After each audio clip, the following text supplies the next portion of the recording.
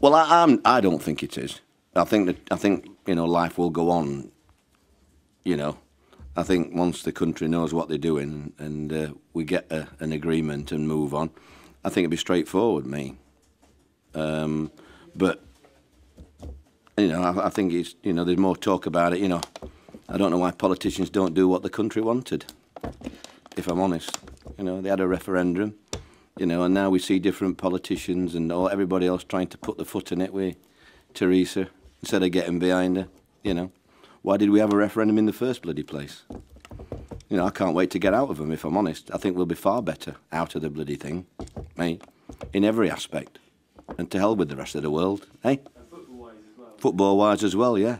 Absolutely.